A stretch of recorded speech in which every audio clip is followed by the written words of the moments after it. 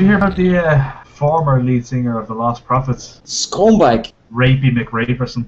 Yeah, what a fucking absolute dirtbag. Like, there's pedos and then there's that, like... Yeah, he makes Jimmy Savile look sort of, you know, just an old school romantic. Jerry was planning on blowing meth smoke into the babies' faces and all to get them high before he did it and all this crazy shit. Like, fucking nutcase. Like, apparently he told the girl that, like, if you're with me, your baby's with me. Yeah, that's a weird statement, I saw that. It's like there would never be a situation in my life where that would be something I would ever want to say. No. If anything, like, if you got with a girl who had a baby, like, you would often say something like, just because you're with me doesn't mean I'm your fucking baby's daddy. Get that thing away from me. Exactly, yeah. It is, do you know what's shocking about it? There's so much evidence. Like, he filmed fucking everything. Emails, text messages. Yeah, he also said that it wasn't him in the video, that it was Photoshop or something. They tampered with the video to make it look like it was him. They got the CGI guys from Lord of the Rings. Weta. That's it, the Weta Studios. They digitally enhanced and inserted a ponce into the video. What pisses me off is these stupid fucking people who just keep putting pictures up of their children. Like babies. Like, oh, look, my baby did this, my baby did that. I don't give a shit. Come back to me when he's got a PhD or he cures cancer. Fuck you, Andrew. You're not talking about the paedophile anymore? No, I'm not talking about the... Well, it's kind of linked to that, because I saw one of these claims on Facebook linking it like, oh, the dirty bastard, if he tried to do it to my child, I'd kill him and all this stuff. Yes. Like you go near your child, I think it's ugly, it looks like it's got fucking syphilis or something. Oh, I just... I have a good story for you. Come on, tell us. This is on Facebook a while back, right? It was one of them school shootings in America. And everybody was devastated about it the next day, right? And a friend of mine put a post up about it, and he had a few comments from friends of his, people I didn't know. But one of them, one woman, right, she said when she woke up and saw the news, she was devastated. But the only thing she's thankful for is that it wasn't a school for special children, because that would have been absolutely heartbreaking. So kids with special needs being shot is sadder than kids that don't have special needs. I mean, this is going to sound really, really harsh, but like... There's like a level of pedo. You kind of graduate from one level to another, I think. Yeah. And he's top pedo. Like, he's king of the pedos. He replaces the Pope, like. I always, like what you said, there's grades of pedophile. Yeah. I always say that, and I always get shot down for it. People are like, no, rape is rape, and pedophile is pedophile. In America, right, you could have sex with your, like, 17-year-old girlfriend, and that's it. You're a pedophile. Yeah. You're in the same. Definitely, yeah.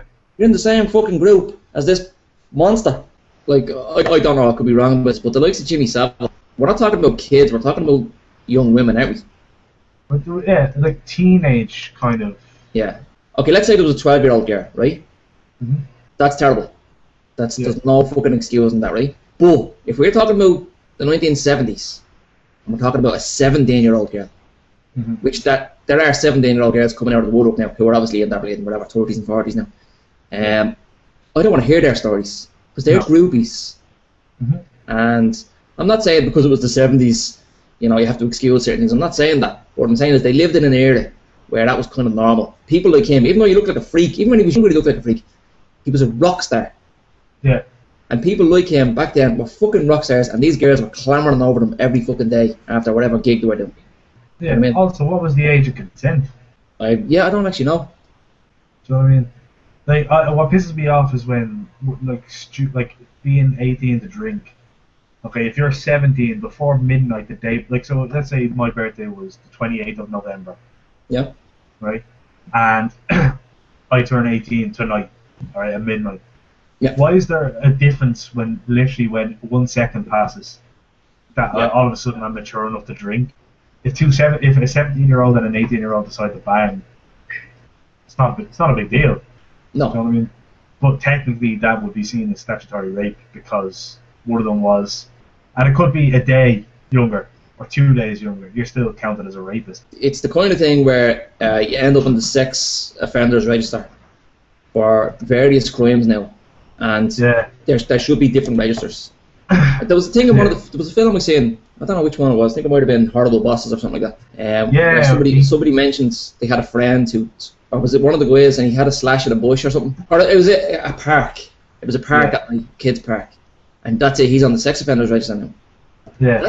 That's pretty much a true story. Do you know what I mean? I know. Yeah. Well, I don't know a person who that happened to, but I know someone who their brother or their cousin or something. Same thing. He was at a party, went outside for a piss in a bush, and cops were driving by. Bang! Sex offenders register for life. He's a sex offender. It's because it sounds weird to turn around and say, you know, there just needs to be, I think, discretion used when you're talking about something like that. There is a huge difference with him raping a baby and having sex with a 17-year-old. Or having sex with a 25-year-old who was so drunk that she can't remember it the next day. Yeah. Do you know what I mean? Yeah. Do you know what I mean? There was a case here a couple of months ago with a taxi driver. Did you hear that one? No. He basically hooked up with this girl. She was a customer. He drove her to where she was going, and whatever happened, one thing led to another, and they hooked up. And as far as he's concerned, everything was legit. They even exchanged phone numbers. She decided the next day, oh, I've been raped. She goes to the guards. This is what he looks like. Blah, blah, blah. And they were saying, that's grand. We'll put out a fucking APB or whatever they call it over here. And she was like, no need.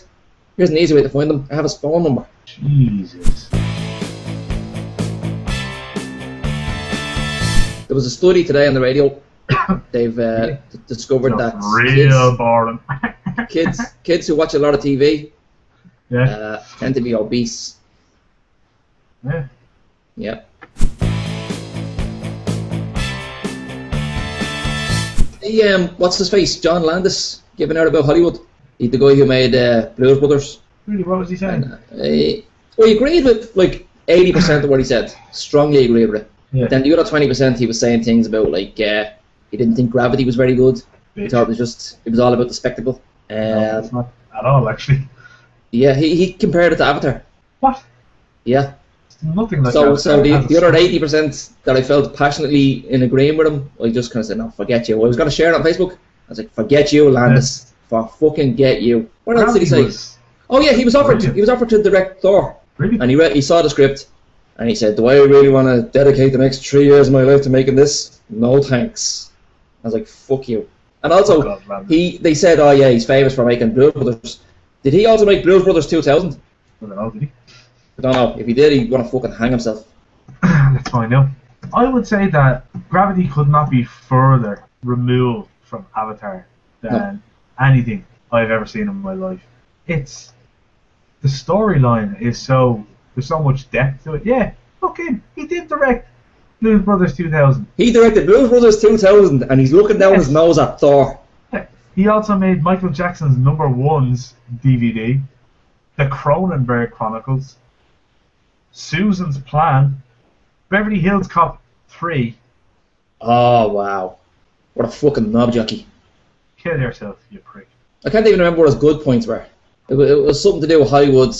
Basically, doesn't want good ideas anymore. Just wants ways of making money and sequels and that kind of thing. Yeah. Nothing you haven't really heard before. But he was eloquent about it. Yeah. And then he goes and he starts spouting all that shit. I was like, to hell with you, you specky bastard, you. Fucking Jew.